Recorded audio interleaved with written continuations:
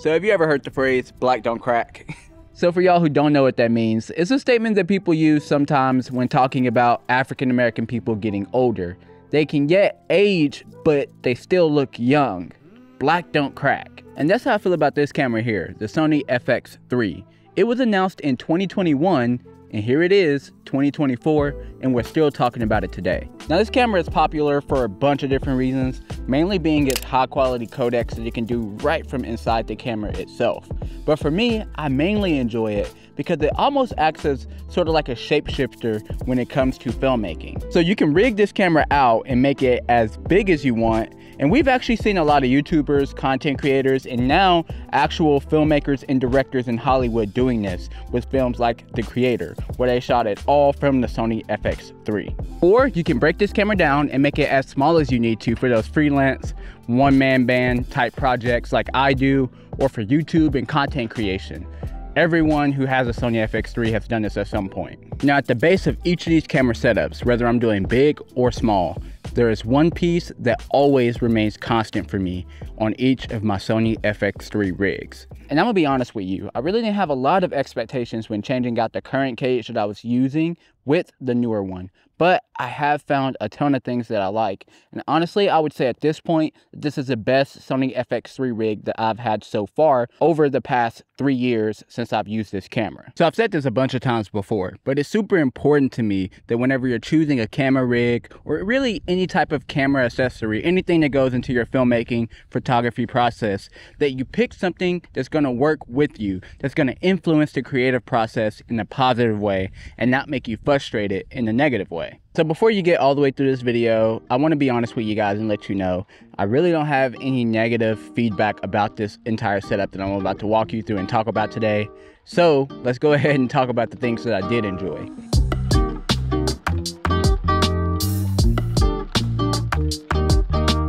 So I've used other camera cages before, and I would say one of the #1 things that I always hate about them, it seems that a lot of them are nowadays building in these like safety battery lock doors. So if you open your battery door on the bottom of your Sony FX3, a lot of camera cages are building in this lock mechanism that you also have to unlock to make sure that the battery doesn't fall out for some reason. I don't like this because it adds an extra step into taking out the battery out of your camera whenever you're trying to do it quickly on set. And again, the Sony FX3 doesn't like shut off or anything if the battery door comes open. So I really don't understand why you need this feature in the first place. So I was really happy to see that this case doesn't have that extra step that you have to take when just trying to remove your battery from your camera.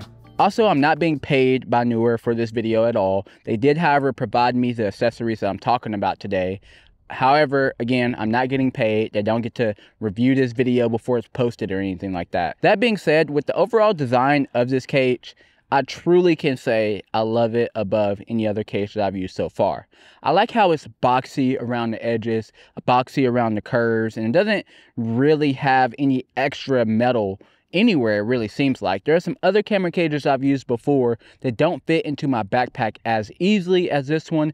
I feel like everything that's on this cage is needed, and everything that isn't needed for the cage, like that battery lock door thing, isn't there. So more specifically, I really do like the hot shoe mount on the top. Again, I've seen this on other cages at an angle, and I have those cages, and I really don't like that it's at an angle, although I understand why they put it at an angle, because now you can't use the microphone on that side because it's going to hit your monitor if you mount it on the top handle. However, for me, I'm using the side handle for Neewer, which I've found so helpful. Now, like I said, I haven't really used other handles before, but I will say that this one specifically has been great, and I love the modularity you get with it as well. For instance, when I got the handle in the mail, the arm on the side was actually on the opposite side of where I wanted to install the handle on the camera. So I was easily able to take the tool, mount it on the bottom of the handle, and switch the little arm to the other side so that I can mount it exactly how I want it to. And when I did that, I realized that it had that cold shoe or hot shoe.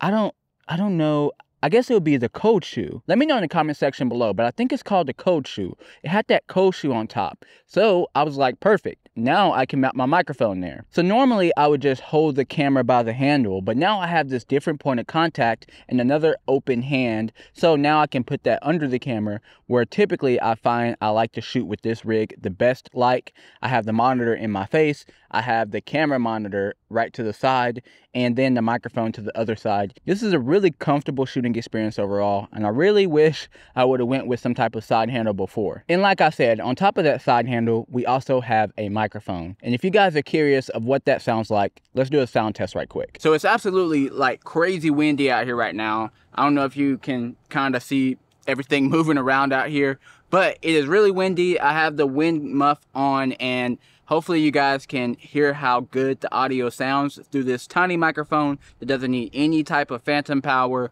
or anything like that. I think it sounds pretty good. I would mainly use this for like YouTube videos or small content creation projects, nothing like really big or corporate. Okay, so I watched the clip back and I'm not really sure why, but I noticed that the audio was kind of like cutting out, like something was hitting it. And the wind was blowing really hard at that moment, so I'm not sure why that happened. But here's another audio test just to check, just to make sure that everything's good. I hope it doesn't happen again. I made sure that all the cables are all the way plugged in, so how's it sound? Okay, so a couple other things that I enjoyed about this setup as well. Talking about the top handle, I like the actual feel of the rubber on the handle. You can tell that it's quality. There are, again, some handles that I've used before where you can tell that it's not quality when you touch it, and even the way that it fits in your hand isn't comfortable. But for this one, I have enjoyed how it feels in the hand. If I'm going to be getting some handheld, you know, kind of top down, low to the ground shots, that's what I would typically grab the handle for. And what is a little bit unique to me about this handle is that you have two different, like, cold shoe, again, cold shoe or hot shoe. I don't know which one is which. Let me know in the comment section below. But either way, you have one of those on both the top and the bottom of the handle. So I mean on the front and back. However, what's cool about the back one is that you can mount it on the top. So if you have a microphone, you can mount it on the top here. Or if you want to mount it on the bottom half of the handle, you can do that as well, to where it's facing this way, or it could be, you know, facing upwards. So that's interesting. I really haven't seen that as well. Now on the front of the handle, you have another mounting option as well, and it actually has locking pins, which for me is super important because I hate when I'm trying to turn my monitor and the actual mount itself is turning and rotating as well. So having those RE locking pins makes sure that that's not going to happen. And so the mount as well is from Neewer. And this is like super simple, like it just works. And again, you do have a RE locking on there as well, so that whenever you're trying to rotate the monitor one way or the other, you're not actually unscrewing the monitor from the actual mount. You're able to rotate it like it's supposed to. Now, something else interesting that I noticed about this cage is sometimes not everyone wants a full cage. They just want a half cage. And what I mean by half cage is that it stops like just under the camera. You don't really have anything on the other side, because a lot of times some people don't need to mount anything over here. For me in this video, I wanted to mount that side handle, so I do need this. But if you're someone who doesn't want anything over there, then you can actually unscrew this little screw right here and take off this entire side part right here, and now you only have a half cage. Now the reason why you might want to do this is because like right on the bottom of the cage here, you have an Arca Swiss mount, so it makes it super quick and easy to mount this onto a tripod, onto your DJI gimbals, or to really anything else that has that Arca Swiss mount. So that helps a lot if you're someone who's running into that issue where you need to mount it from this side of the camera. Then you can just remove this whole side over here and you have access to the Arca Swiss mount from both directions on the bottom. Now also Neewer sent over this video light to use, and I will say that I was actually surprised by this little light. It's comparable to something like the Amaran or Aperture MC lights that they have. It's tiny, good for an on-camera light, but what's really cool about it is it has this diffusion over it, because a lot of times when you're using these types of lights, you don't really want to point them right at someone. You want to like deflect it some way so that it comes across naturally, like the light source is not harsh. Matter of fact, this shot that you're looking at right now is being lighted by only that one light.